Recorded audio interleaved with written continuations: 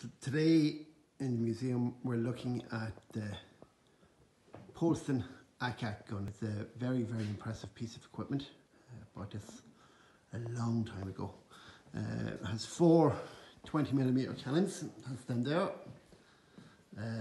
The drum there holds 60 rounds of ammunition. You have one crew member sitting inside, so he sits in there. And overhead you have a sights called a spider sights.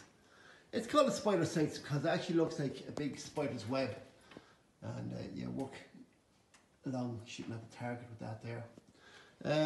I always say if you're qualified with an Xbox or a PlayStation, you'll get to use this very, very simple. That's your controllers there.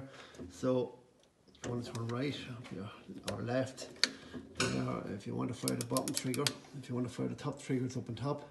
If you want to go up, well, you're going up and down. And when you're working this machine, the whole top of it actually closes in. So you become enclosed inside it. Like that there. So you just get an idea.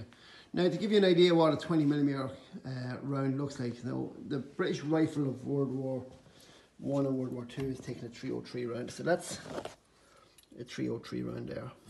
A 50 caliber machine gun, or a Barrett 50 that is being used today by snipers, uses this one here. And a 20mm round, that's a 20mm round.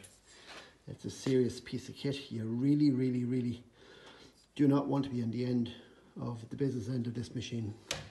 It gives you a very, very bad hair day. But this was invented by the Canadians for the British to shoot down those V1 flying bombs coming over from France over to England.